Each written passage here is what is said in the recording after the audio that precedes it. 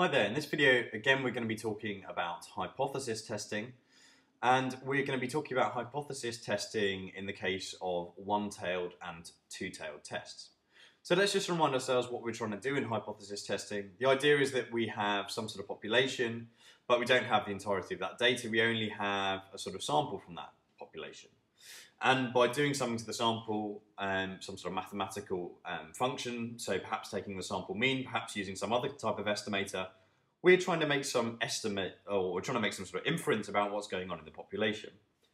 And we gave the example of whereby we were trying to ascertain what the population mean height was. And in order to sort of gain some insight into what the population mean height was, what we did is we calculated the sample mean height, and we found that it was equal to, let's say, 5'7". And then we said we might have a null hypothesis, which was that the population mean height was in fact equal to 5'4", and we were sort of comparing this with an alternative hypothesis which was mu was greater than 5'4".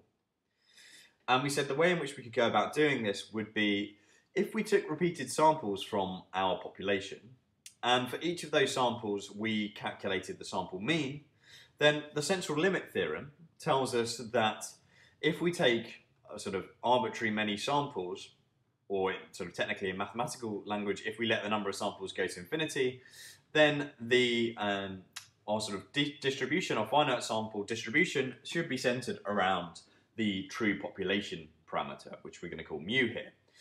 If the null hypothesis is true, then this mu here is actually equal to 5'4".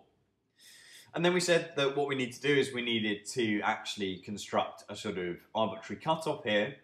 And this cutoff was such that the probability that we would reject the null, given that it was true, and sort of given that we got a value of x bar which was greater than this sort of cutoff, which I'm going to call c here, and this probability had to be less than or equal to 0.05. So it's basically the sort of probability that we would have got a value of x bar in this region here, given that the null hypothesis was true, is really, really small. So it's probably likely that the null hypothesis itself is incorrect. So this is an example of what we call a one-tailed test, because when we sort of look at our distribution here, we're sort of talking about our critical region as being just in one of the tails. There's another alternative hypothesis which we could have formulated, which was another sort of null, which was another sort of one-sided test, which would be that mu was less than 5'4". And here what we would have done is we would have found a sort of value for x bar, which we'll call minus c, and we would choose this value of minus c such that the probability that we would reject the null, given that it was true, and given that x bar in this circumstance would be less than minus c, again, this would be less than or equal to 0.05. Yeah, we choose sort of 5% because it's a sort of a 1 in 20 chance is quite unlikely. So it's quite unlikely if the null hypothesis is true that we would have actually got a value of x bar that was less than or equal to minus c. So this is again an example of a one-tailed test because we're just looking at one tail of the distribution. There is, however, a sort of an alternative hypothesis, or a different alternative hypothesis, which was, let's say we had the alternative hypothesis that mu just didn't equal 5'4". Yeah, so now what we have to do is we go and we construct, we sort of put in here our two different critical regions. So I'm going to call the sort of upper bound c primed, and the lower bound I'm going to call minus c primed. And basically the idea here is that if we find a value of x bar which is greater than c primed, then we will reject the null hypothesis. And if we find a value of x bar which is less than minus c primed, we will reject the null hypothesis.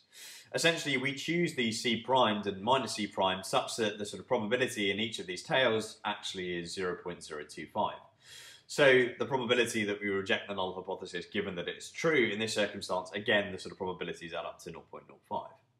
So this is a two-tailed test because there are two ways in which we can reject the null hypothesis. We can reject it if the sort of value we get for the sort of mean height is significantly greater than our null hypothesis.